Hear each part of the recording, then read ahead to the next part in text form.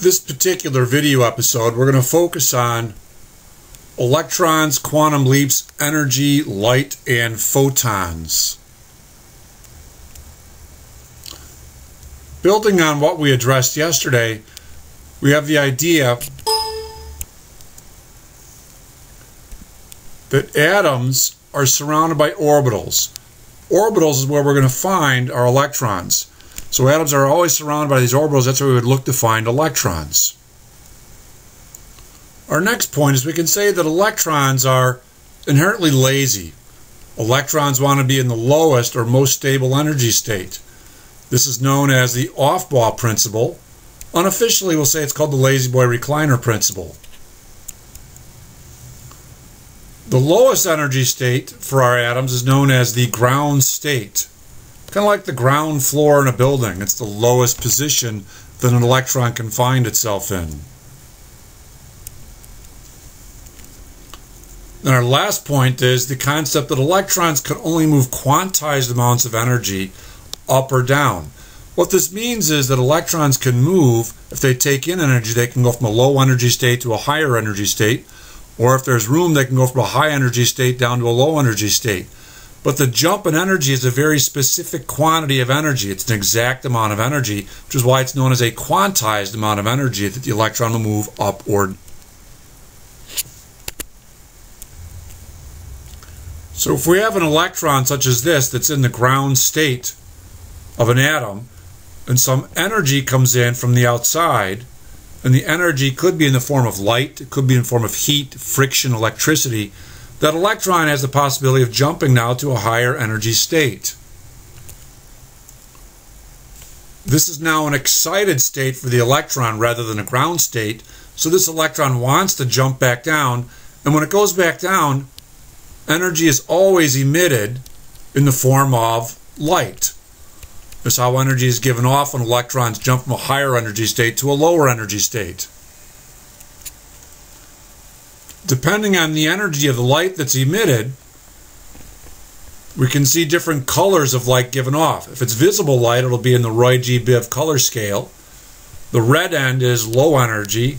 The violet end is higher energy. If it's a little bit higher than violet, we get into ultraviolet light. If something's lower than red, that would be infrared light. Above UV, we have such things as X-rays and cosmic rays. Below IR in energy, we have other things like radio and microwaves, or other forms of light that can be given off by jumping electrons. The distinction between our different types of light, lower energy and high energy, is based primarily on the wavelength of light that's being emitted.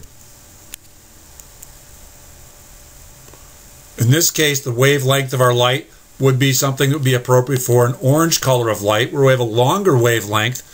Longer wavelength would be a lower frequency, which is also then a lower energy. Whereas the violet light, we can see we have a shorter wavelength of light.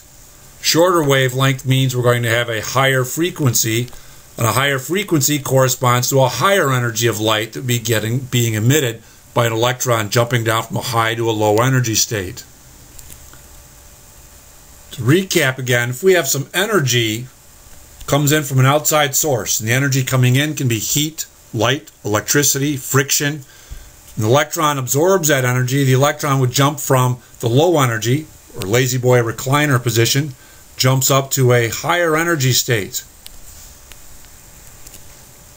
In the now high energy state, akin to doing something such as a wind sprint, the electron wants to jump back down, returning to the ground state, following the off-ball principle to fill any low energy slots for electrons. When it does this, the electron will emit energy, but the energy given off is specifically in the form of light. Let's look at a couple different scenarios. One, we have an electron at level 4 and one at level 5. Let's say the one at level 4 makes one jump down to level 1, whereas the one in 5 makes a small jump, a medium jump, and another jump, returning to the ground state. The single large jump in our first scenario would release a larger quantity of energy, and going from level 4 back down to level 1. A larger quantity of energy would be reflected by a type of light such as possibly violet, which is a low wavelength, high energy light. Whereas in the second scenario, the small first jump would release a small amount of energy, which might be a longer wavelength of light such as red. The second jump being a little more energy, bigger gap that it's jumped, might be a higher energy with a slightly shorter wavelength such as orange. And then the last jump would be a slightly higher type of energy, might be green. What the person viewing would see would be what the blend of the red, orange, and green light appear to the human eye. Now, the amount of light given off in any of these jumps, though, is given by the equation E equals h nu. Now, this particular equation, E equals h nu, gives us the energy that's in a single photon of light. Now, when one electron makes one jump from a higher to lower energy state, it releases a single photon of light energy. So in this first case, this one electron making one jump back to the ground state is releasing a single photon of violet light. Whereas in the second scenario, the first jump, the electron's making a small jump, which releases a small quantity of energy. That'd be a single photon of red light. The next jump releases a single photon of orange light, and the last jump releases a single photon of green light. So the first one, it's one photon of high energy, violet light.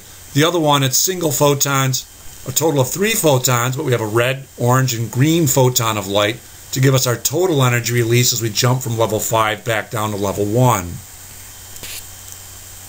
Now the equation E equals h nu, the E stands for energy again, specifically energy in a single photon of light, which comes from one electron making one jump. The H is something known as Planck's constant. Planck's constant is 6.626 times 10 to the negative 34th, and the unit is the joule times second. And then nu, kind of the squiggly looking little V, is the frequency of the light that's being released.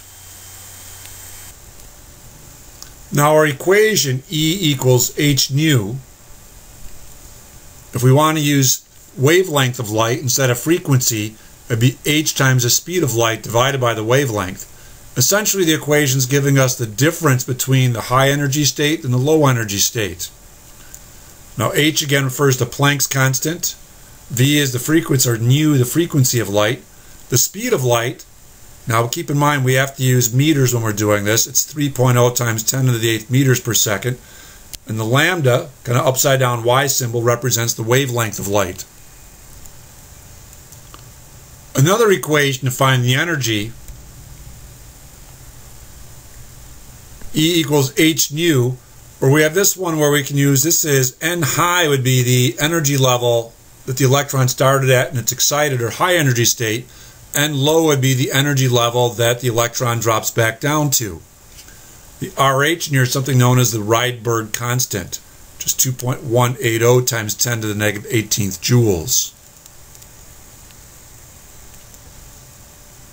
Let's take a moment, go through a sample problem. Here we have an electron makes a quantum leap from energy level 4 down to level 2. We're looking for what's the energy released by this particular quantum leap made by this electron. Now we can use the equation E equals h nu, which is also the negative Rydberg constant, times 1 over n high minus 1 over n low squared. Now our n high in this case would be 1 over 4 squared, our higher energy level. We can subtract from it the low energy level, which would be 2. 1 over 2 squared would be the low energy level that the electron dropped down to. So here's our setup to solve for the energy released by a single photon of light.